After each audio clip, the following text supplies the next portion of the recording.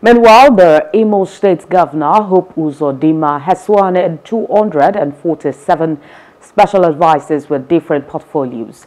The Deputy Governor, Professor Placidin Njoku, who represented the governor, advised the special advisors to contribute their quota in ensuring the security of life and properties across the 27 local government areas of the state.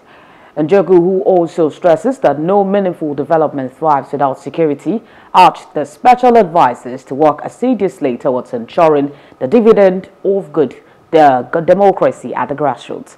In their response, some of the special advisors promised to put in their best in the fight against insecurity in the state. We'd like to make sure that we are all directly involved in ensuring security in our own villages and communities and wards. We believe that with this number of people here, if we go home and we can ensure good security in our communities and so on, then literally all of Imo State must be in peace. Advisor to the governor.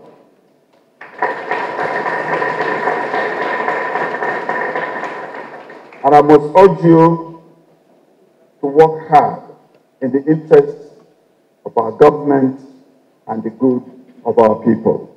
God bless you. I'd like to thank the executive governor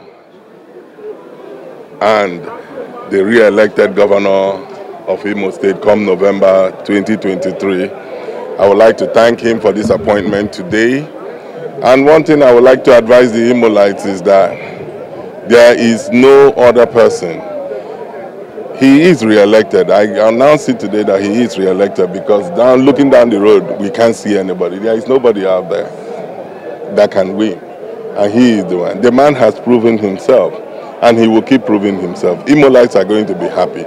Before I spoke about mass transit, everybody can see it now that it's manifesting. The kind of program that this man has for the state, the entire state, is so enormous that Imolites, believe you me, just that they sing the Mbakwe song, they are going to be singing the Uzodinma song by his special grace of God. Hello, hope you enjoyed the news. Please do subscribe to our YouTube channel and don't forget to hit the notification button so you get notified about fresh news updates.